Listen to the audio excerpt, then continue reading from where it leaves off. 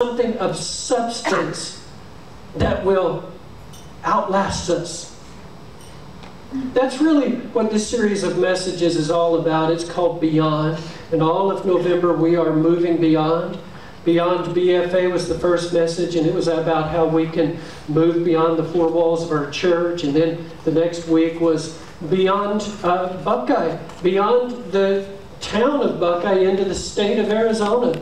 Today I want to talk with you along the lines of beyond borders, reaching out to the nations. And then don't forget, of course, next week is the Faith Promise Rally to Infinity and Beyond. It's going to be one of the highlights of the year, and I hope you will plan to be here. There is a theme verse that goes along with this series of messages, and it's Acts chapter 1, verse number 8, and it reads like this: "But you will receive power when the Holy Spirit comes on you, and you will be witnesses." Catch that. You will be my witnesses in Jerusalem and in Judea and Samaria and unto the ends of the earth. That's God's missions diagram, His plan for world evangelization. Beyond borders. Today, our story shifts scenes again. Remember, week 1 was the upper room. It was the Last Supper, the Lord with His disciples. It was the Last Supper, but it was also the First Communion. Very special event.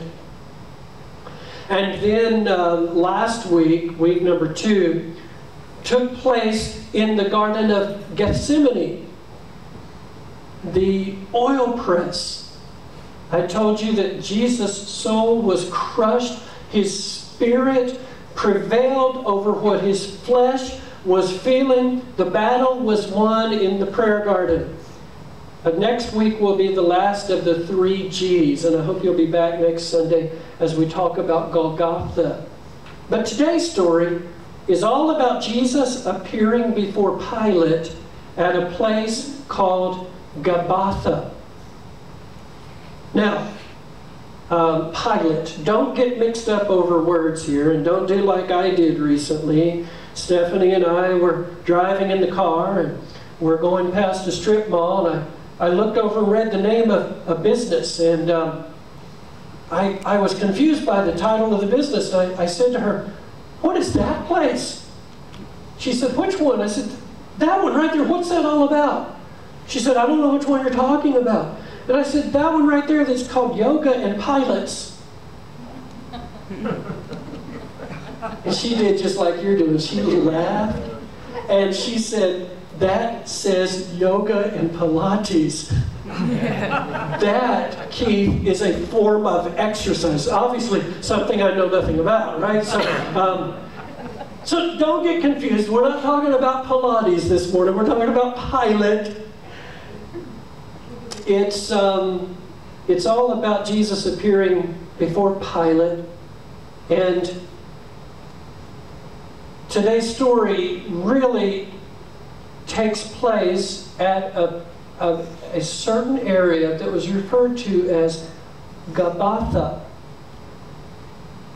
Antonio Ciceri painted this famous work. And this picture that you're about to see on the screen is titled Ecce Homo. It's a Latin phrase that means, "This is the man," or "Behold the man." This is that moment when Pilate points to Jesus and has mocked him to the crowd. I think Antonio Ciceri captured that beautifully. You get a sense of how spectacular the palace must have been, how ornate and how fancy it must have been. This place where all of this takes place is in what's called the Praetorium on the western hillside of Jerusalem, and it's an area, like I said, that's called Gabbatha. Gabbatha was a raised platform. Gabbatha was an elevated platform where there was this judgment seat called Bema. It was Pilate's judgment seat. He sat there to take cases, and he sat on that seat to make decisions. It was the judge's bench of the ancient world. Gabbatha is a preview of the true Bema. You see, because Paul talks twice in his writings about the Bema seat, the judgment seat of Christ. And not only that, but John, who wrote the Revelation, he also talks about the Bema, the judgment. Pilate's Bema is nothing compared to Jesus' Bema. So when you read John chapter 19, realize it takes place in and around Pilate's Bema seat. John chapter 19, verse number 1, then Pilate took Jesus and had him flogged. The soldiers twisted together a crown of thorns and put it on his head. They clothed him in a purple robe and went up to him again and again, saying, "Hail, King of the Jews!" And they slapped him in the face. Now it says two different things in this scripture. It says, they twisted thorns together. This is so twisted. It says, they slapped him in the face. Pardon the pun, what a slap in the face. This is horrible what they're doing to Jesus. Pilate is laughing it off. Pilate thinks, if I can just make a big mockery of him, then that will appease the crowd, and then it'll all be okay. And by the way, this same tactic is used to this day. There is still that same spirit of fear and insecurity. Lots of people think, if I can just bully people around, then I'll get my way. You might know some of them. But what's so amazing is that even though these soldiers are mocking Jesus, even though they're ridiculing him, still they're speaking a profound truth when they say the words, "Hail, King of the Jews." And that is the first point this morning. Hail, King of the Jews. Jesus, he is the King of the Jews. He is the King of humanity. He is the King of kings. They were quite right, even though they were mocking. In fact, a little bit later in the story, the Jewish leaders, they get mad, they get angry about this because Pilate had an inscription written that said, "King of the Jews." And he put it on as a sign, had them tack it up above Jesus' head on the cross. And they became so indignant, said, "Take that down or else change the wording of it. Don't let it say King of the Jews." Right on there, he claimed to be King of the Jews. But Pilate said, "What I've written, King of the Jews." In fact, it was in 3 different languages as all of the nationalities descended upon Jerusalem into the Passover season. And there are thousands and thousands of people passing by and seeing the title King of the Jews. So in the midst of this twisted injustice, in the middle of this mockery, which is so absolutely a slap in the face of everything that's holy and dignified, in the middle of this unrighteousness surfaces this truth: Hail, King of the Jews. And I want to ask you this morning, have you acknowledged Jesus as your personal King? Do you know that Jesus is the King of kings? Reading on verse number 4 says this: "Once more Pilate came out and said to the Jews gathered there, 'Look, I am bringing him out to you, to let you know that I find no basis for a charge against him.' When Jesus came out wearing the crown of thorns and the purple robe, Pilate said to them, 'Here is the man.'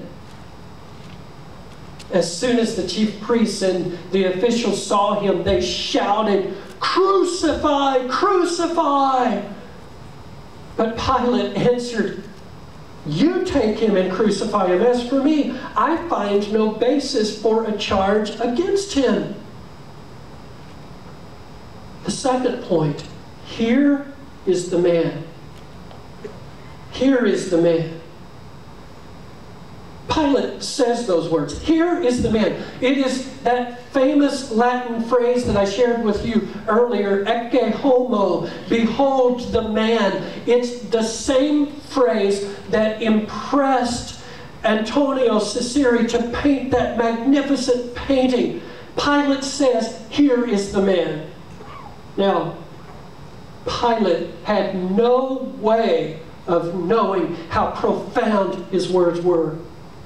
Even though he's an ungodly king, he's speaking words that have impact upon all of eternity. He's declaring something that is truly amazing. Dietrich Bonhoeffer, the theologian, thought long and hard about these very words. This is the man, or it might be translated, behold the man. He thought a lot about these very words, and here's what he came to the conclusion. He says the point is, Jesus is not the man. Jesus is not a man, but the emphasis needs to be this way. He is man. God is man. You see, this is the ultimate fulfillment of those words that were prophesied about Jesus. That his name will be called Emmanuel, God with us. So an evil king standing before the crowd doesn't realize how he is declaring a truth about Jesus. Here is the man. It might even be interpreted, Bonhoeffer said, it might be better interpreted that here is mankind.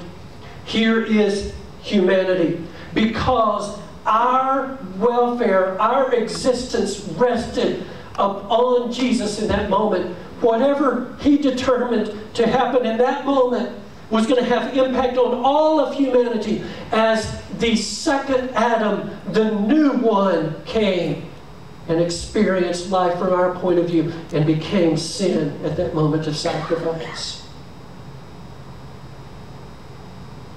Church history is filled with people who believe that Jesus is the Son of God, who believe that Jesus is the God-man.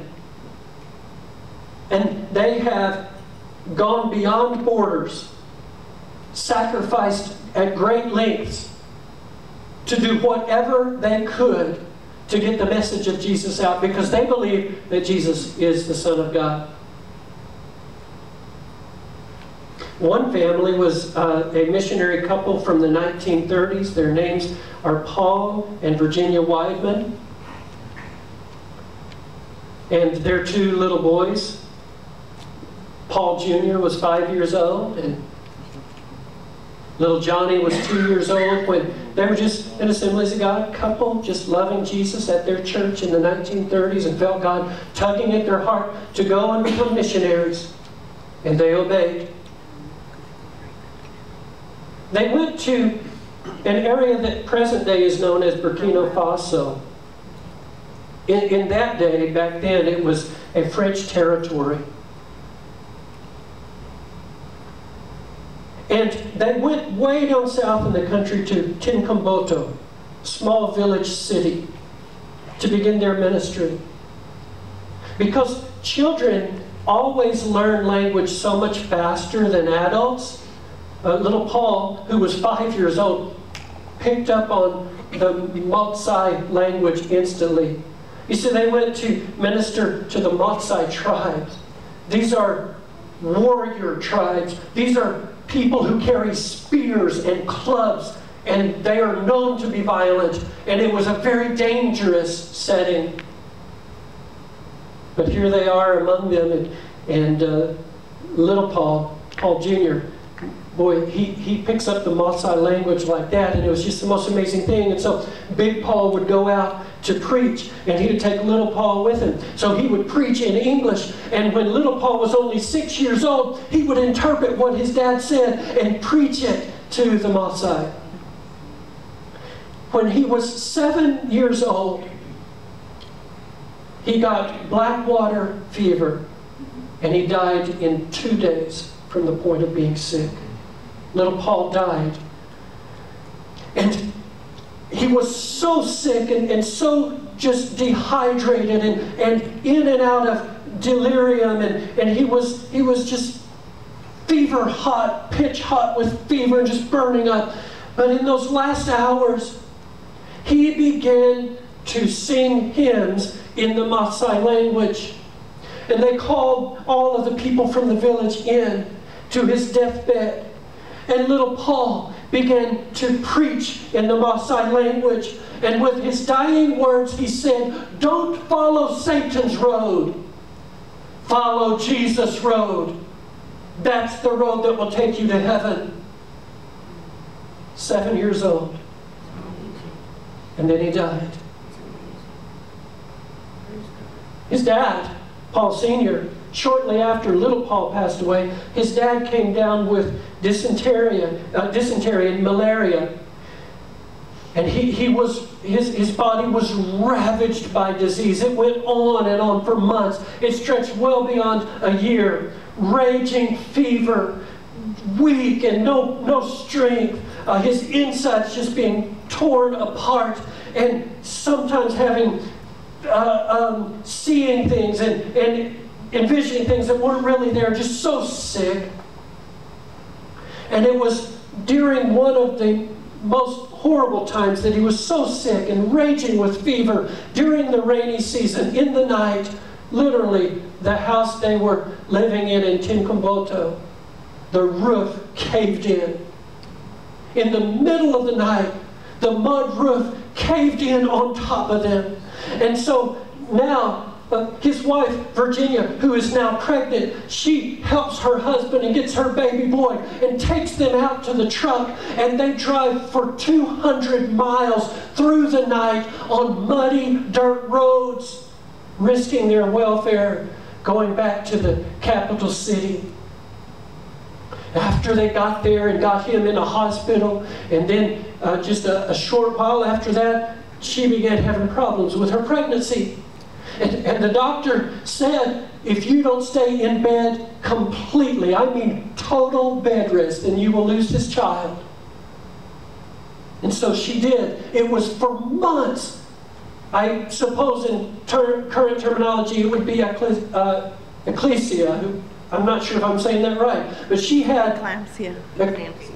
What is it? Eclampsia. Eclampsia, thank you. Eclampsia. Eclampsia.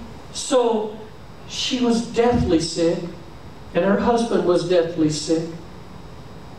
And they had lost their son, they had lost their house, and then 2 weeks before the baby was born, there was a government coup. 2 weeks before the baby's birth, they had been in a government situation that was favorable to them, but then overnight it changed, and now the people who were in power were sympathizers with Nazism. And here they are, Americans in the capital city. They had decided when the baby was born, if she was a girl, they were going to name her Beulah Joy. But when she was born, they named her Faith, because they said, we have nothing left but our faith. In 1 year's time, they had 5 major crises. The death of their son, Paul Sr. with a very serious disease. Literally, the roof caves in on their home. She has extreme difficulty with the pregnancy. And then the government coup, all in 1 year's time. And shortly after that, Paul Sr. began to feel a little bit better. He was still so weak. But he fell to his knees and he prayed this way. He said, God, give me strength to go one more time to Timbuktu. Just once more. And God gave him strength. And he went back to the village and he preached the gospel. And this is when the church took root in Burkina Faso. They had effective ministry, and then they traveled further south and they went into a complete different nation. And then after that, they went and did ministry in Japan. And later on in life, they went to Alaska to minister to the Eskimos. They were missionaries for many, many years. And now, after decades and decades and decades pass, they finally go back to Burkina Faso. Paul got the chance to go, and he's in his 80s when he walks into the city of Timbuktu. And he sees at the church compound a man that he had mentored decades earlier named Daju. Daju comes running out, waving his hands, and he grasps the hands of the missionary, and together they begin to dance around in the African style. And Daju says, missionary, it was worth it all, because now there are churches everywhere. Our General Superintendent, George Wood, went to preach the 75th anniversary of Burkina Faso. On the closing night, there were 100,000 people in attendance who were followers of Jesus.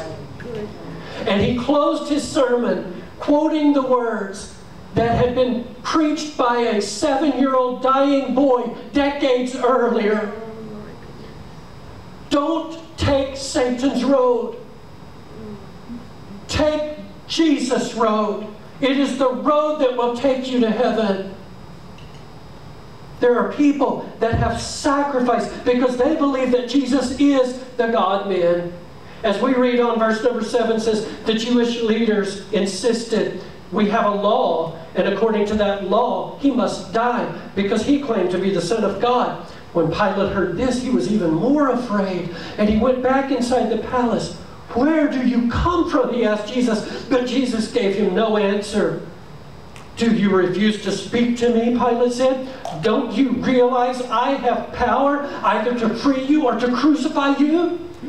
Jesus answered, you would have no power over me if it were not given to you from above. Therefore, the one who handed me over to you is guilty of a greater sin. I'm drawn to these words by Pilate. Don't you realize? These are powerful words. In fact, it's intended as a power play by Pilate. I'll pull rank on you, Jesus. You better submit or else. Pilate says, why are you being so quiet, Jesus? Cat got your tongue? Don't you have anything to say in defense of yourself? Don't you know that I have the authority that I could free your life right now? And Jesus says to him, you wouldn't have any power unless it was loaned to you from above. I want to borrow Pilate's misguided question and place it before you this morning. Don't you realize? Don't you realize Jesus is your King? Verse number 12 is really quite remarkable. From then on, Pilate tried to set Jesus free, but the Jewish leaders kept shouting, if you let this man go, you are no friend to Caesar. Anyone who claims to be a king opposes Caesar. You know, peer pressure is one of the greatest tools that the enemy uses to get people to deny Jesus. Pilate wanted to free Jesus, but he couldn't quite bring himself to do it. Who knows, maybe with the passing of time, after it's all over and decades have passed, I like to think that maybe after Pilate had the benefit of reflection and he could look back and think it all through and all the events of Jesus' life, perhaps, just maybe, Jesus set Pilate free at a later point in his life. I hope so. Verse 13 says this: when Pilate heard this, he brought Jesus out and sat down on the judge's seat at a place known as the Stone Pavement, which in Aramaic is Gabbatha. It was the day of preparation for the Passover. It was about noon. "Here is your king," Pilate said to the Jews. But they shouted, "Take him away! Take him away! Crucify him!" "Shall I crucify your king?" Pilate asked. "We have no king but Caesar," the chief priests answered. Finally, Pilate handed him over to them to be crucified. Gabbatha means the pavement. It's a raised porch. You can imagine this picture that we've shown this morning gives you a good image. This elevated porch, how beautiful and immaculate it must have been. The pavement and the bema seat. It is the highest court. And Pilate judges Jesus at this court. No doubt you've seen the traffic sign that reads, "No stopping on pavement." I want to tell you, there was no stopping on the pavement for Jesus. In other words, he could have stopped the pain. He could have stopped the torment and the agony and all of the anguish. At any point he could have, but he didn't. You know, Jesus didn't stop when he was in the Garden of Gethsemane and he realized that what was in front of him, and he prays and said, "Lord, take this cup from me. I don't want this cup. And yet, not my will, but your will." And he drank damnation dry. And here, in a similar way, before Pilate, Jesus didn't stop the taunting and the jabbing and the accusing, the slapping and mocking and ridiculing. He could have stopped it, but he didn't. No stopping on pavement. No stopping on Gabbatha. It's the point of no return. He is so resolute. He is intent on fulfilling his Father's mission. So Gabbatha is high above the people. It's the place of irrevocable sentencing. This is the appellate court. It's the highest court in the land. It's the judgment seat. The bema. Don't you realize what Jesus has done for you? Don't you realize that he is your king? A number of years ago, one of our Assemblies of God missionaries was in India.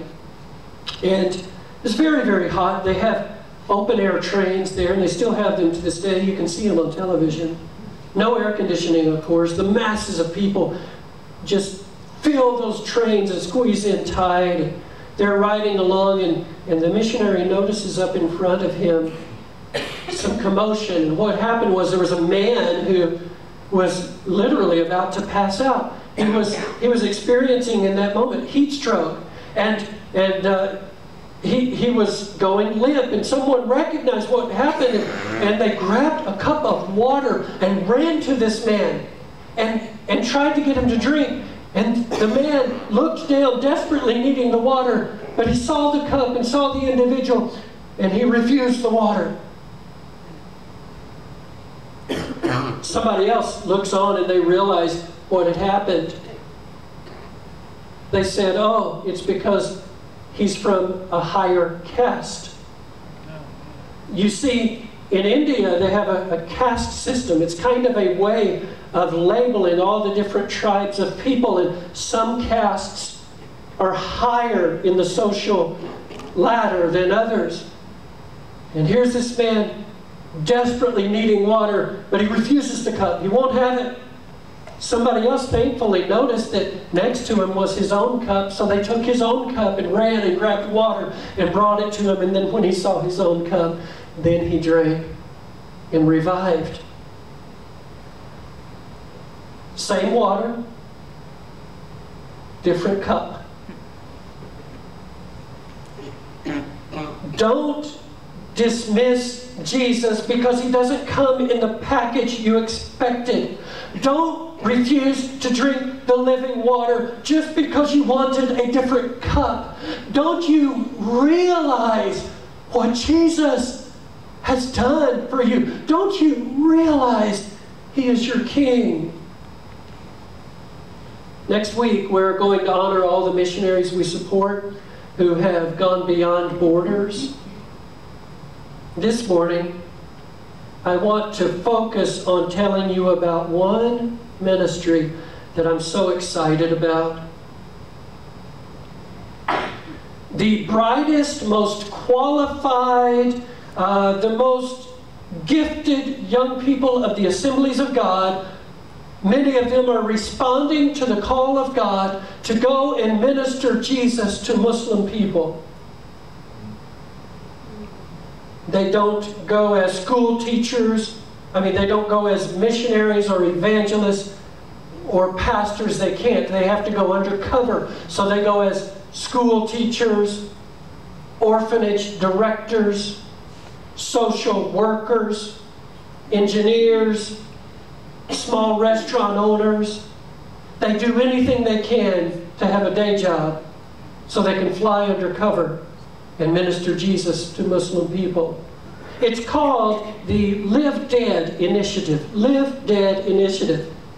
It's based upon the verse from Philippians that says, I die to self and live for Christ. Why? Because they have determined, you know what? Enough is enough. 41% of our world's population has not had an adequate gospel witness. So what they're doing is planting churches. They're taking teams of people into areas. Phase 1 was that they went into the Sudan, which is very risky, very dangerous, and planted a church there.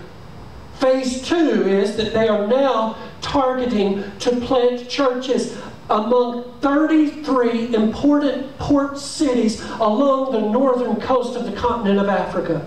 33 different cities where all of the commerce comes in. They want to plant churches for the Lord Jesus Christ in the enemy's territory. Phase 3 will be to plant churches in all the people groups of the Arab world. And they are seeing scores of Muslims come to Jesus to accept him as Savior. But it is not without jeopardy. They are risking their very lives. Some of them have been imprisoned. Some of them have been in danger in various times. But they are doing it because they have determined this. Here's the motto of the Live Dead game. They believe if a Muslim would be willing to get in an airplane and fly it into a building as a radical, because he is so committed, he believes something so much that he would die even though clearly he does not believe the truth. Then why shouldn't we be willing to die if it takes it? Because very truth has died for us. Live Dead. I want to encourage you to like Live Dead on Facebook. I encourage you to follow the Live Dead blog online. I believe that these individuals need our prayer covering because they are going into uncharted territory, because they are fulfilling Matthew 24:14. This gospel will be preached in all nations as a witness for my name's sake, and then shall the end come. Hey, what's the big idea? Here's the big idea. Here's the big idea of this message. It's simply, success is determined by obedience to God, to His will. Success is determined by obedience to God's will. That's how you define success. You see, Jesus didn't seem successful when he was being mocked in front of the angry crowd, wearing a fake robe and twisted crown, but he was very successful. Paul and Virginia Wideman, they didn't seem successful when they encountered death and devastation on the mission field in Burkina Faso, but they were very successful. You may not seem successful when you follow God's will. It may mean less money, serving in obscurity, without recognition, in the shadows instead of the limelight. But if you are doing God's will, you are very successful. And I want to close by giving you the opportunity to be a successful human. If you are here and this morning you would admit that you are not truly in a right standing with Almighty God, guess what? I don't care how successful you may be in business. I don't care how successful you might be among the popular crowd. If you have not given your life to Jesus Christ to truly follow Him, you are not successful. I want to give you the chance to be a successful human right now. I'm going to pray a very simple prayer. And as I'm praying this prayer that helps you, that leads you to Jesus, why don't you just pray it along with me? If you need to get saved, if you need to recommit yourself to Jesus, then pray this with me right now. Dear God, forgive me. I've lost my focus. I've made other things seem so important when they were not important. I've gotten distracted by stuff and by pleasure and sometimes by money and other things. I have neglected you. You alone, oh God, are the most singular, important person on this planet, in this universe, and I have forgotten you. Forgive me. I do want to be a successful human. I don't want to fail my assignment. So I come to you, Lord Jesus, right now. Heavenly Father, I receive your Son, Jesus Christ. I gain access to heaven because I believe that you are who you say you are, Jesus. And I turn from my wickedness and I turn to you. You are holy and righteous. Clean me up. Make me a new creation. I plan to follow you all of my life. From this very point forward, I plan to follow you every single day. Help me, Jesus. Amen. I want to ask you to be very reverent and keep your eyes closed, heads bowed. Except if you just made peace with God just right now, if you really prayed that prayer and you meant it in your heart, I would love to see who you are. I'm not going to single you out and have you come to the front or anything like that. But just by knowing that you made that decision, it helps me so much because I want to pray for you this week. So yes, I see you. If that's you, just slip your hand up and make eye contact with me, would you? Yes, I see you. God bless you. I see you. Amen. God bless you. Yes, I see you. Do you know there have been 8 adults who've raised their hand this morning? I wonder if there are not others. Do you need to make peace with God? This is a wonderful opportunity right now. So you guys that just raised your hand, some of you, it's a recommitment that you've made, and I am full on board with you. I'm supporting you. If you have not been baptized in water, we need to do that right away. Come talk to me. Tell me when you're ready. We need to do that soon. And then, please do, let's get together because there's some steps that you can take that are going to help you so much in your walk with Jesus. You really need someone to come along with you and help you in this journey. right now we're going to shift gears by showing you a brief 2-minute video. While the video's playing,